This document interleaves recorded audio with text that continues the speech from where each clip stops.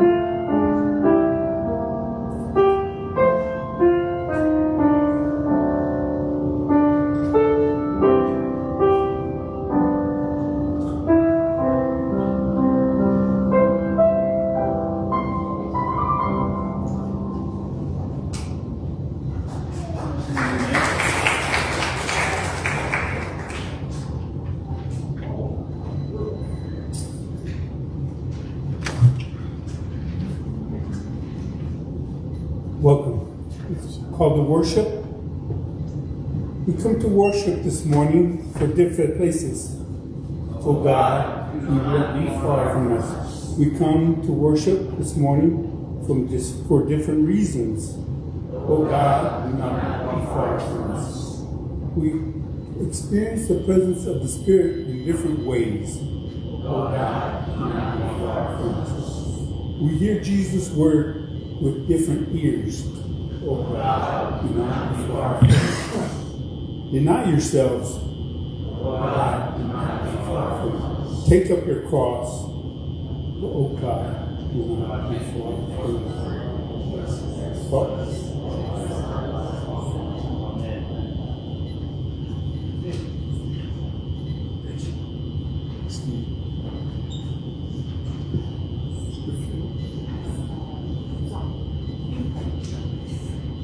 Would you all please stand and join us as we sing Come Now It's Time to Worship.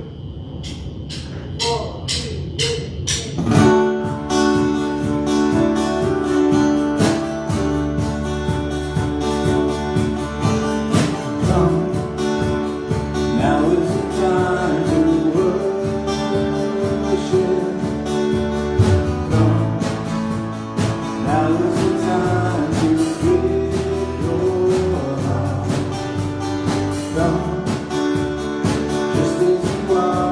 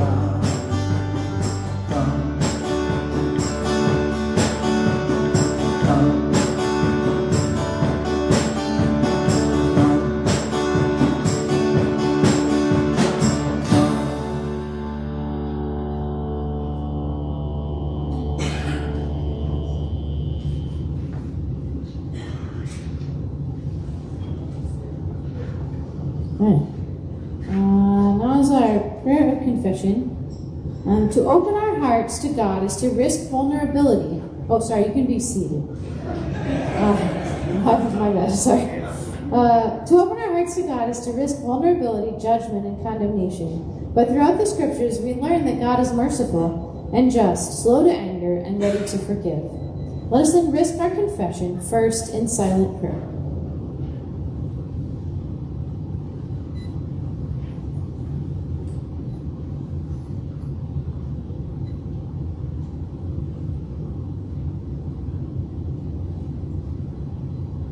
And now please join me in the unison prayer of confession. God of tender mercies, we admit that sometimes we don't know what to do with ourselves. We anger at the slightest insult and imagine great vengeance upon those who wronged us. We laze about in the good news of faith and do not consider the deep commitment of faith. We care for ourselves, but not for others. Forgive us, we pray. Forgive us. Help us to repent and make us whole. Amen. Based on the promise of Scripture and in the name of Jesus, we are all forgiven. Amen. Now is the time in our service when we pass the peace.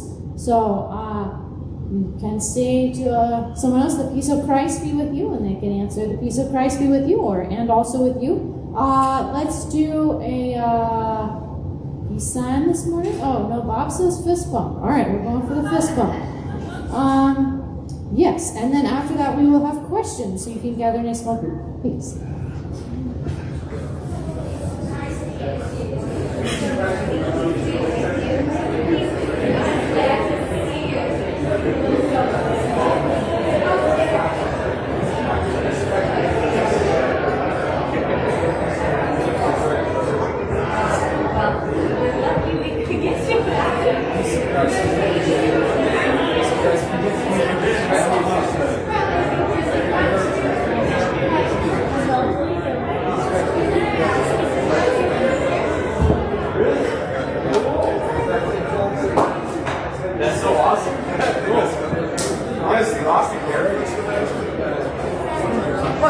Okay, let's gather into a small group of people with which you can discuss the following question.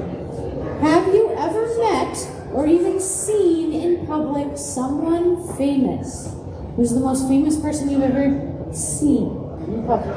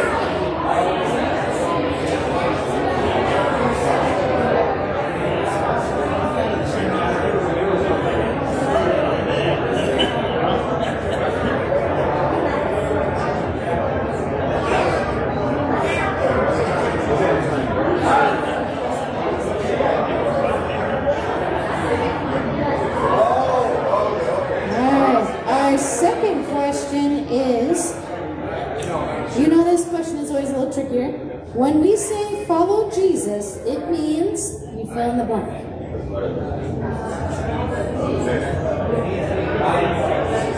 I would say listen to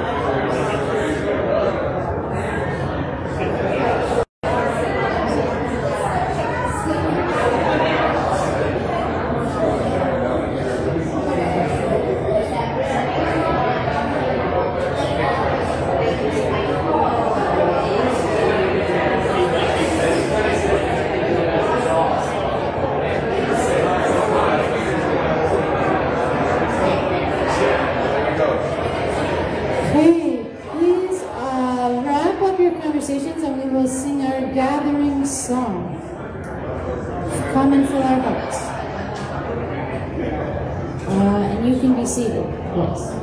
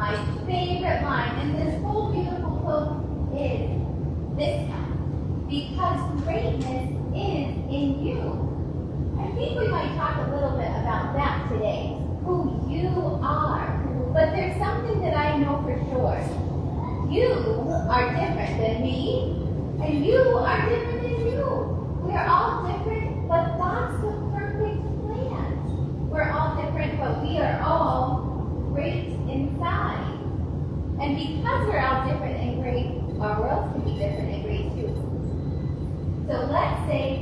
greatness prayer. Do you see what all these people are doing with their hands? What are they doing? Can you see, grown-ups? They're raising and twinkling. I know it's Methodist, but just try raising your hands for a minute and twinkling your arms. We're going to do a greatness prayer and thank God for our own greatness. And in this prayer, when we say amen, we can sprinkle our greatness down on it. All right? God, thank you for making me me. I know I wouldn't be who I am without you. Help me to feel special and great. God, today I'm thankful for my own greatness. Help me feel it and act it out every single day. Amen.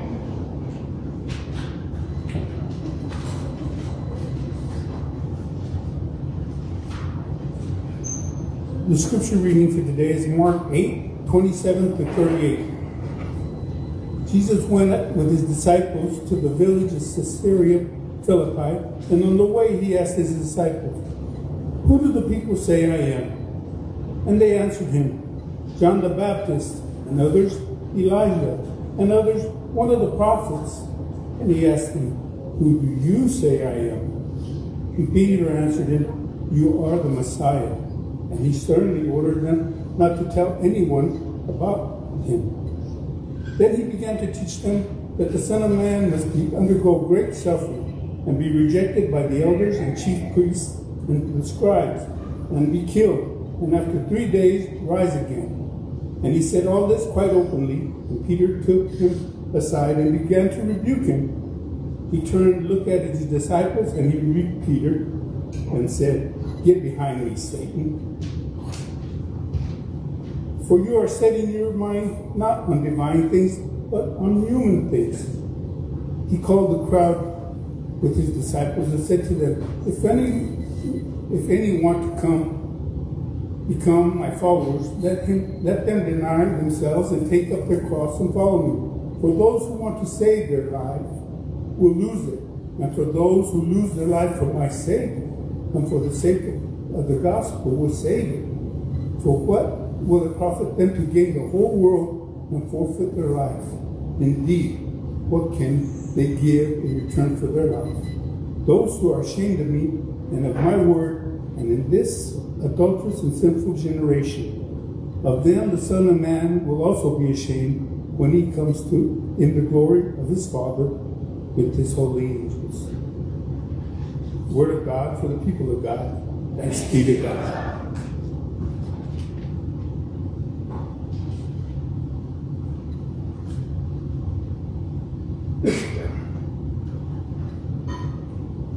Well, it's great to be here again. Was love coming. Love the band, and great to see all of you again. It was Mark Twain who said that there's always two vital moments in anyone's life. The first one is the moment that we are born, and the second one is when we finally decide why we were born. Who are we? Why are we here? What should we do with our lives? For the first 10 years of my life, I lived in this little town in northeast Nebraska, far from anything, called Craig, Nebraska. It was a town of about 300 hardy souls. And of course, everybody knew each other. We were all kind of basically related in the whole town. And one of my first real, what I would call friends, was a kid by the name of Danny McMurtry. I know you're thinking, Danny McMurtry? It fit right in with his brothers, Pat and Mike, all right? Danny, when he was in the first grade, got rheumatic fever. I don't know if you know rheumatic fever, but it affects the heart, it affects the muscles, it affects the bones. It is a side effect of strep throat. Danny nearly died. He was out of school for 3 months. And when he came back, he was frail. His heart wasn't working right. He couldn't run kind of like everybody else, and he was so far behind in school that finally they had him stay back a year. There are a lot of things Danny McMurtry couldn't do. But there was one thing that he was great at. There was one thing that probably I've never met a person better at than what Danny could do. He was so good at this that I was in awe. Danny McMurtry could lie. Yeah, he was a world-class liar.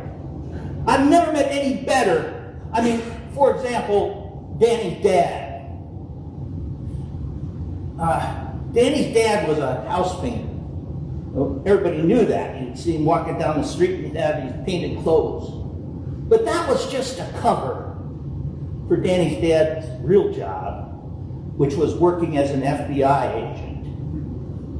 Yes, every day a helicopter would fly from Omaha, 75 miles to Craig, Nebraska, land and pick up Danny's dad for work. The painting, that was just a cover. Danny's dad saved J. Edgar Hoover. That's why he got the special privilege of having a helicopter come to the town of Craig. Yeah, Danny was pretty good. Even though he couldn't run too fast, he'd already been clocked under 10 seconds in a 100-meter dash. Plus, he knew karate and kung fu. And not only did he know those martial arts, but he learned them from none other than, and nobody here will know this name, Vern Gagne. Vern Gagne was our favorite wrestler, all right? And Danny, of course, knew him personally. Also, he had personally met Roy Rogers and Dale Evans. Yeah, there was a lot of things he couldn't do, but that's one thing he could do. Yeah. My mother told me that Danny would lie when the truth would save him. But I defended him. I defended him to the nth degree. To our other friends, to my family, I defended him. I think deep down inside that I knew that he was just making all this stuff up. But I wanted it to be the truth. I really did. I lived in a town of 300 people in one of the smallest populated states in the United States. And I knew everybody. And I wanted Danny to be able to do kung fu. I wanted to be a friend to Danny. I wanted a friend whose dad was a hero, and I know now that the fault was not in Danny. The fault was in me. Our scripture lesson today, and thank you again, Jesus, for reading that for us, has Peter and Jesus in a conversation. And it begins with Jesus asking the question that I asked at the beginning of this little sermon, which is, who do people say that I am? And Peter answers, you are the Messiah, the Son of the living God. And he's proud to say it because he's proud of Jesus and he knows what Jesus is going to do. And Jesus is going to defeat the Romans. He's going to run them out of Israel. And he's going to bring in a new kingdom, a kingdom of David, renewed in Israel. And so he's very happy when Jesus says, you're right, Peter. You're right. That's who I am. I'm the Messiah. But then right away, the scene changes. And when Jesus starts talking about what must happen to him, how he's going to be crucified, how he's going to be given over to his enemies, how he's going to be killed, Peter says, oh, no, not at all. You're Jesus. You're not going to go through all that stuff. You're my best friend. And that's when Jesus says, get behind me, Satan. For what you say doesn't come from God. It comes from you. Peter wanted Jesus to be that Savior that would overthrow the Romans. But Jesus' calling was different. Jesus knew who he was. And he was called to give his life for us. So he scolded Peter and said, you're only worried about yourself. I'm worried about humanity. I want to save not just you, Peter, but everyone. Peter wanted it so bad that he chose to believe a lie rather than the truth. And maybe that's why when he was confronted on Good Friday evening by a little slave girl, he said of his friend, I don't know him.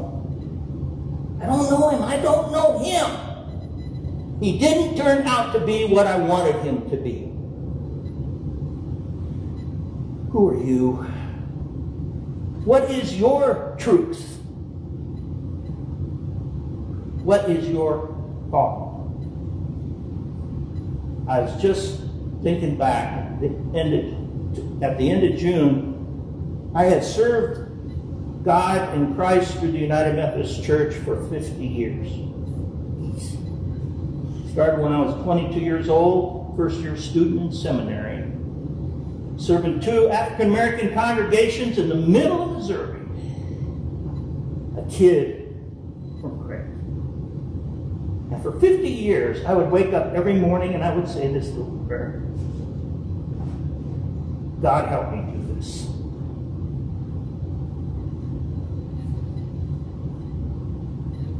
Sometimes the good news isn't the happy news. Sometimes God calls us to take up our cross and follow him. And that's not an easy task. There's a great old story that I love about the 3 baseball umpires who were having a little disagreement. And the first umpire said, when they call balls and strikes, he says, I call them like I see them. And the second umpire said, well, a ball is strikes, I call them like they are. And the third umpire says, they ain't nothing till I call them.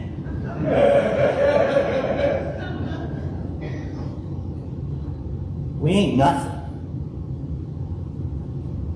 We ain't nothing till God calls us. And that's a hard thing to hear because sometimes it's a hard thing to do. But we must remember always that Christ came to save us. He died for us. He lived for us. He was crucified for us. Jesus said, I'm the way, the truth, the life. Peter didn't want to hear the truth part of that. Just too hard. But I also believe that when God calls us, he equips us. Every morning for 50 years, I asked him, and every day, I made it through. God gives us opportunities galore to let the truth of Christ shine through us. God gives us opportunities galore to reach out to others. Offers us tremendous opportunities to find out who we really are. We are blessed to know that God is always with us, and that's the truth. That God loves us and constantly surrounds us with the power of his Spirit, and that's the truth. And he never stops calling, never stops trying. It is great good news, even though sometimes it's hard good news. And also, for you and for me. It's the truth. Let's pray. Gracious God, thank you for the gift of your love in our lives, for the gift of Jesus Christ, and for the power of your Spirit, which surrounds us always. Amen.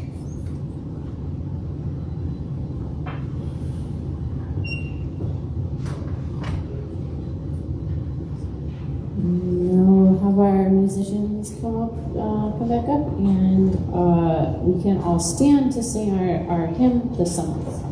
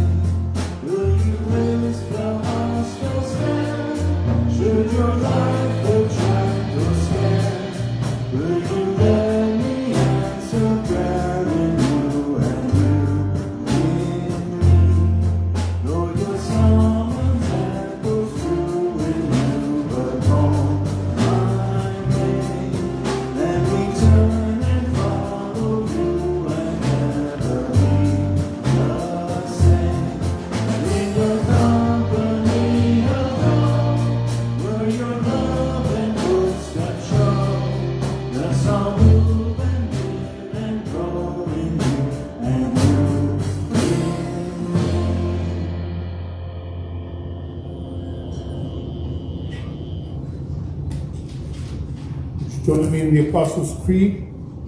We believe in God, the Father Almighty, creator of heaven and earth. We believe in Jesus Christ, his only Son, our Lord, who was conceived by the Holy Spirit, born of the Virgin Mary, suffered under Pontius Pilate, was crucified, died, and was buried. He descended to the dead, and on the third day he rose again.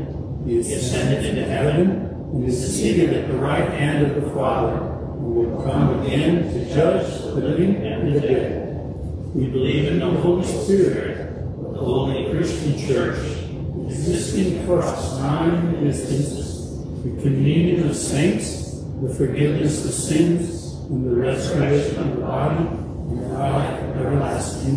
Amen.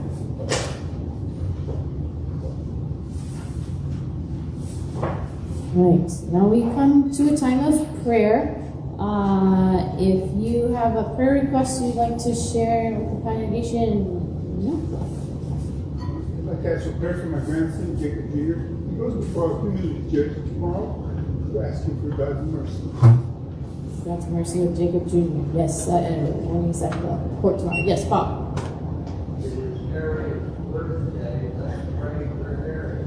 Yes, happy birthday, Harriet. All right. Anything else? All right. Will you please join me in prayer, and then we'll finish with the Lord's Prayer. God, we thank you for this beautiful day. We thank you for Pastor Ed being with us this morning, for the message that we heard. We thank you for your love and your grace in our lives, and thank you for calling us into following you, and we thank you that you equip us and you guide us for the work to which you call us. And Lord, we ask your mercy for Jacob Jr. as he goes before the judge tomorrow. We pray that he would granted mercy and that you continue to guide and direct his life. Lord, we thank you for Harriet. Lord, that you bless her today on her birthday and that you guide her in this next year of her life and that you do good things in her life, Lord. And we thank you for all of our September birthdays that we've gotten to celebrate. We pray your blessing over everyone who's celebrated a birthday this month, Lord. And, we ask your guidance. We pray that we would hear your call, Holy Spirit, in our lives to know how to live our life each day. We thank you that you strengthen us each day for the day at hand. Lord, we commit ourselves to you as we pray the prayer that you taught us to pray. Our Father, who art in heaven, hallowed be thy name. Thy kingdom come, thy will be done, on earth as it is in heaven. Give us this day our daily bread, and forgive us our trespasses, as we forgive those who trespass against us.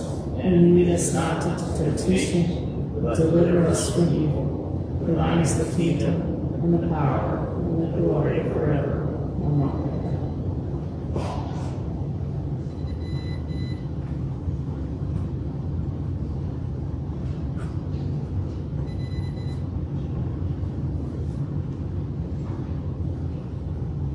On the night that our Lord gave himself up for us, for you, for me, for all humanity, he took bread and he blessed and broke it and offered it to the people and said, "Take this, for this is my body broken for you."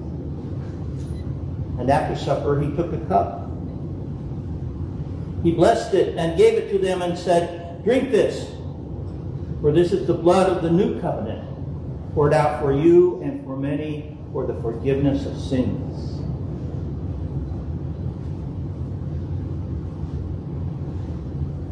The body and blood of Christ.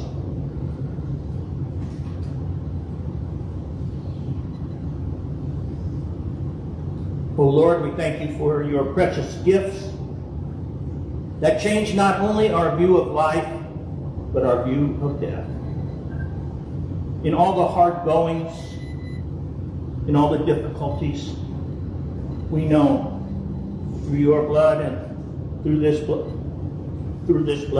bread that you are with us in and for all things.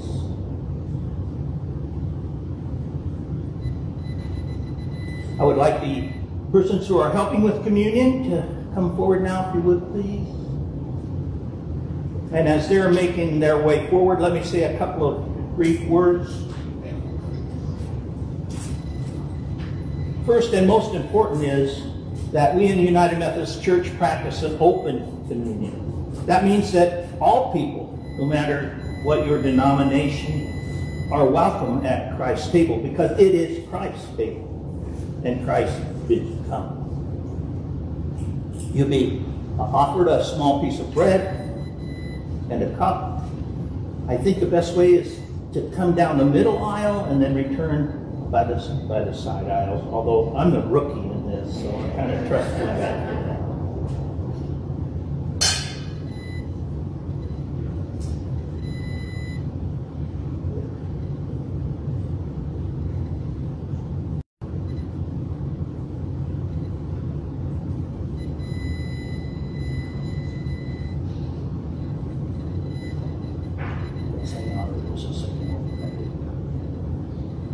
The body of Christ broken for you.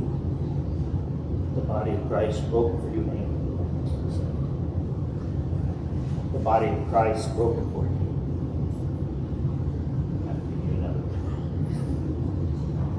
The body of Christ broken. See, I do things differently, don't I? No, I'm going to have to give you a second one, too. The body of Christ broken for you. Hang on with that.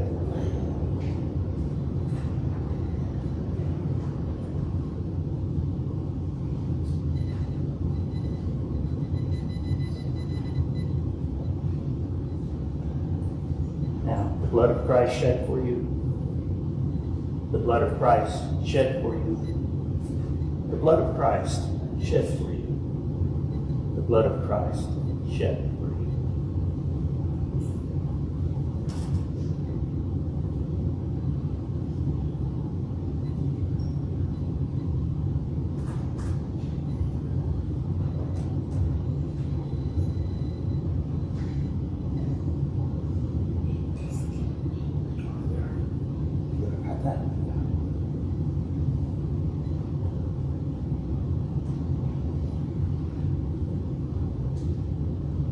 These are the gifts of God for the people of God. Thanks be to God. You may come forward now.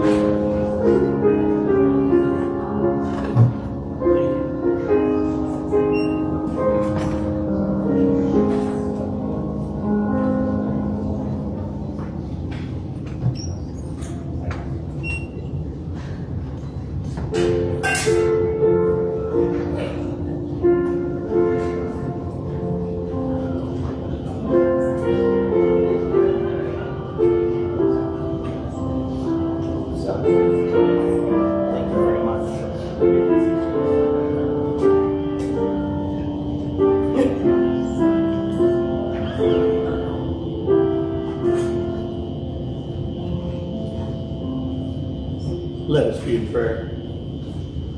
We thank you, Lord, for these your gifts. May they strengthen us for service in your name. Amen. Glenn, I'm going to turn it over to you. Okay, it is time for our offering. So, yes, this is our opportunity to give back a portion of what God has given to us and to contribute to the ministry of this church in this city and also in our conference. At our church conference last week, the district superintendent, Ashley, said, I don't know, are you keeping up with your apportionments? And we said, yes, we're sending them in. Our apportionments, if you don't know, it's kind of a United Methodist thing. We send in a portion of our offerings every month. And those go to support other ministries of the conference. So that includes things like training pastors in Africa and like doing work up throughout our conference here in Phoenix and up into toward the Las Vegas area and down into southern Arizona and everywhere in between. And all kinds of different pieces like that. It's a really cool thing of our United Methodist connection. So I invite you to give and to enjoy our offertory. Yes. Can I get the ushers, please?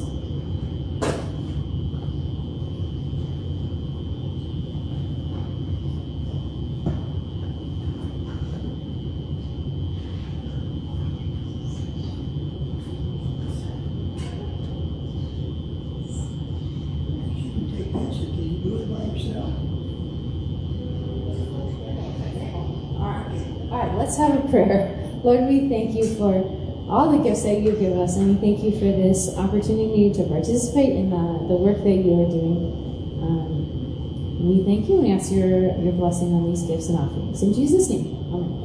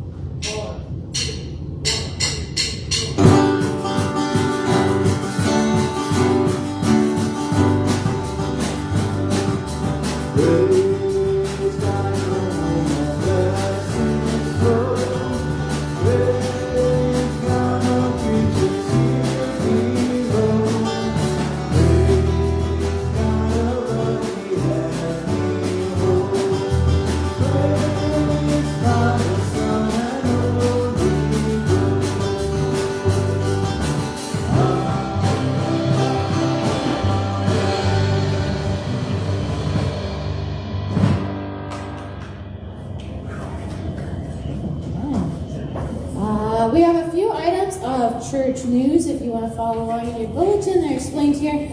So, first is a collection, prayer for vigils of peace. Okay, this is an ecumenical prayer vigil for peace during the election season. So I think that's really important, especially this year. It is Monday, October 14th at Our Savior's Lutheran Church. If you want details about where that is or more info, it's on the website. There you can see the link there, or you can just go to our homepage and go to the events. And our next one,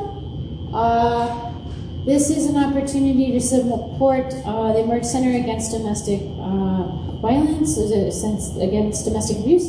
And we will be collecting items during the entire month of October, so get excited. You can bring them to the bins, which will be in the entryway, the narthex, and then also in the Tatum room. So if you want to know what kind of items, that also is on our website. You'll see the link there as well.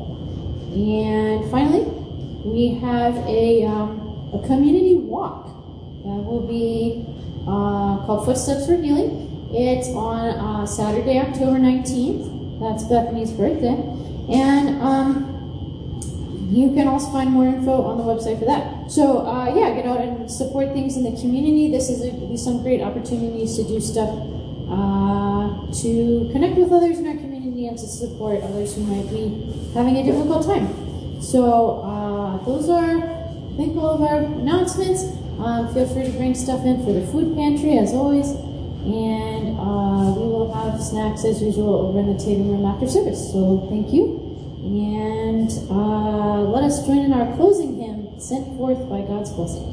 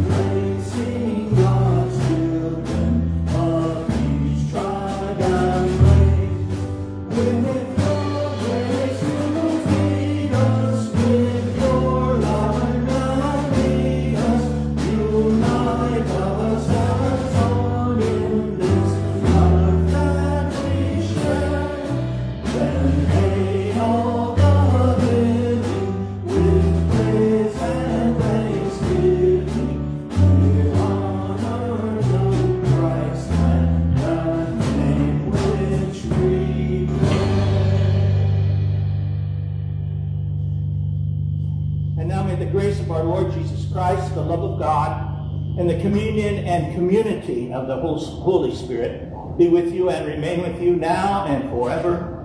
Go in peace and take peace with you. Amen. Amen.